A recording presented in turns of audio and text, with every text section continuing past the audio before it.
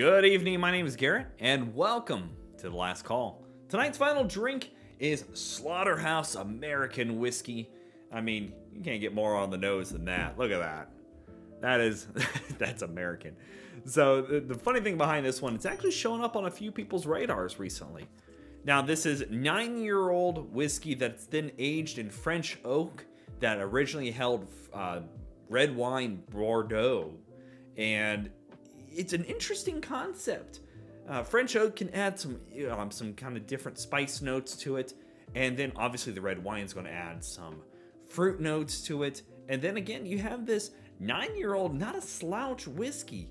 And coming in at a 44%. And looking at the bottle's simplistic. But it's got the meat cleaver on the front here, Slaughterhouse. And it really kind of makes a name for itself just because of this bottling. Coming out of Napa Valley in California, I'm expecting to see some interesting things coming out of this place. Now, as always, we're going to be doing this 2 different ways. First way being neat, no water, no ice. And then we'll come back through, add a few drops of water in, see what changes up. I just love the color. This color just screams red wine finished. It is just a gorgeous, deep color. It's beautiful. I love the color on this. Let's go for some notes. So right off the bat, it almost has a sherry note to it because of it being your finished in red wine. But it's definitely not like a mixed fruit, dried fruit, or like rich like the Rabbit Hole Derringer, which I'll link up above if you are interested in something finished in sherry. But you do get a bit of that dryness on the nose. Butterscotch. Yeah, some butterscotch in there. Some baking spices. Oh, and those. I've noticed from French oak, a lot of different spices come out of that, some different wood notes. So those American notes also show up, that oak, cherry, vanilla, but then they're followed up by that lovely red wine finish. In that oak, the French oak again. Oh, it gives you that bit of classic with a twist. Let's go for taste.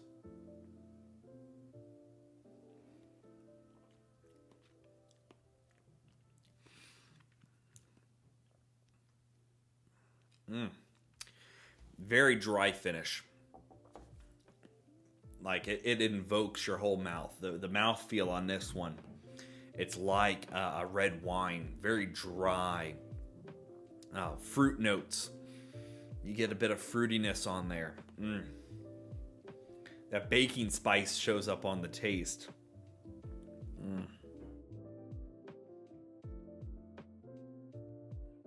A bit of caramel. Caramel, yeah. Yeah, I'm getting a lot of caramel in that.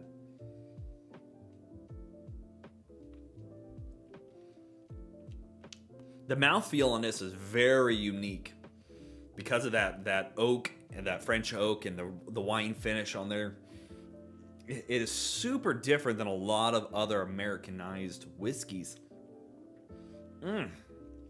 It is like sipping a different kind of red wine. It's just this, it's not super sweet. It's very, very in depth. Like it's got some heavy heft to it when it comes to those flavors.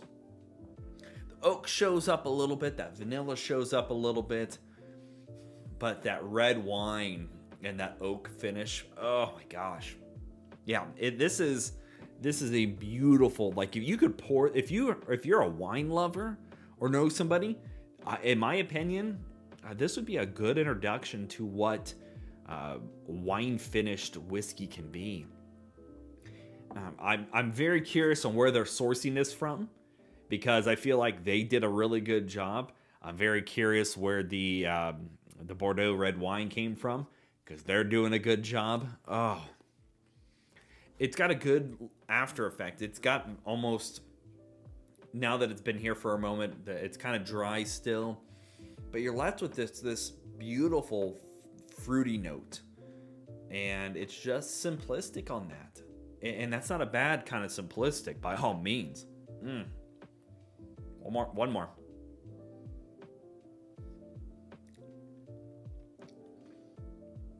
The alcohol does show up a little bit. So do be prepared for that if you are a wine person that's looking for it. The alcohol note shows up a bit.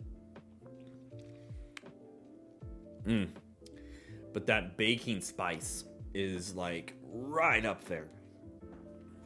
Beautiful mouthfeel. Awesome. Love it. Let's go for a little bit of water in there. See what mixes up and changes. There we go. Left it sitting on the side over there. Just a few drops in there. See what changes. There we go. Oh. That mouthfeel is so beautiful. It's just so nice. And it just got this after dinner, or with dinner, I guess, would be more or less. Not after dinner. This would be with dinner. Kind of mouthfeel to it.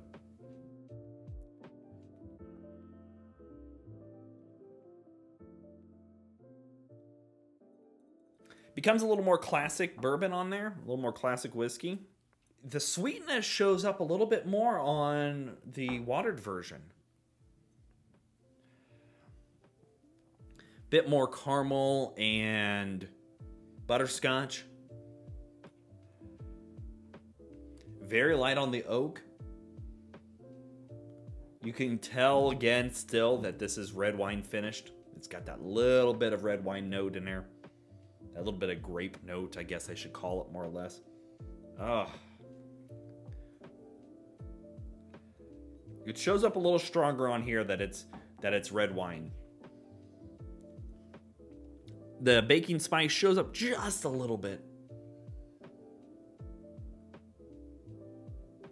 But you still get the classic notes of bourbon, of that wood and vanilla. The vanilla shows up pretty good. Let's go for taste.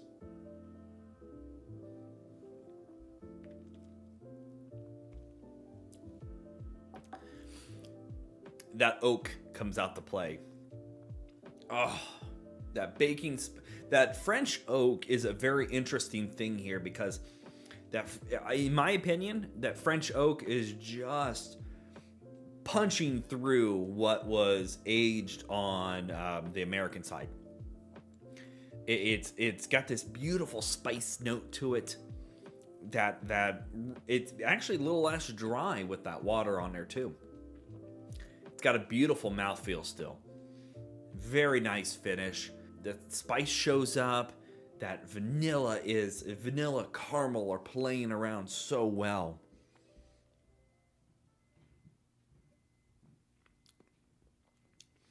The ABV, the alcohol note, shows about the same. It's there, but it's not offensive. Definitely a lot sweeter with that little tinge of water in there. Yeah, just a little bit sweeter. But it's still got some beautiful notes going on here. Again, if you're a wine lover, or you have a significant other that is, or somebody that's interested, you know, they drink wine, but they're kind of interested in what whiskey can be. That how it finishes up should give them a similar feeling to what red wine can do. Now, as we all know, market price is market price, and that varies depending on where you're at. I can find this between $35 and $37 around me. Sometimes I've seen it spike as high as $40. Really haven't seen it go much lower than the 34-ish. Sometimes $35, but yeah, right around no more than $40. So I'd say between $30 and $40 would be a safe bet. It's definitely a good buy. This is going to give people kind of that good bridge between. If you're a wine lover that's starting to get into whiskeys, this is a good option. If you're a whiskey drinker that's looking for something a little unique or looking to start getting into red wines, I can see where this might give you that same concept, especially in the mouthfeel. That mouthfeel is where this is going to really kind of give you that idea. I don't think it's going to be a good introduction to red wine in general, but I think it's going to give you an idea of what red wine can do for you. But it's nice, classic flavors with that bit of twist on there, and it's just a lovely sipping option for people. Oh, it's so good. So they actually do a couple other options out of the same distillery. Splinter Group. SplinterGroupSpirits.com. So they are doing things interesting, and I'm going to keep an eye on them because they actually do one or two other bottlings. And if it's anything like this, it's worth at least investigating. So yeah, there you go. Slaughterhouse American Whiskey. If you have any questions about it, feel free to drop them in the comment section down below. If you have any recommendations over spirits you'd like to see me review, definitely leave them down below as well. And as always, may your last drink of the night be the best one.